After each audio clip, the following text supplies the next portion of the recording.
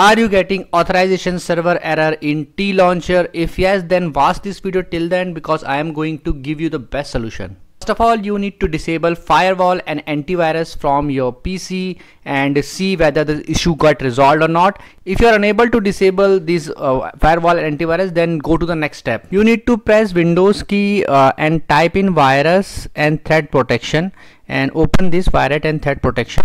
Scroll down and herein you can see virus and threat protection settings. Click manage settings.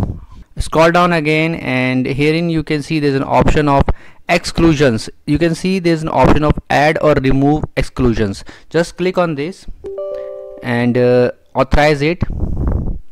Now you need to click this option plus add an exclusion. So click on this and click on folder. Now you will need to go to your C drive, then your app data, click on roaming, and here you need to search TLauncher. So add this folder, TLauncher folder you need to add. Select this folder. This folder is now added here. So now you will not get this error message, and now you can try to log in again to your TLauncher. In case you still face any problem, you can comment below and I will definitely give you reply. If you find this video helpful, just hit on the like button and also subscribe my channel for my upcoming videos.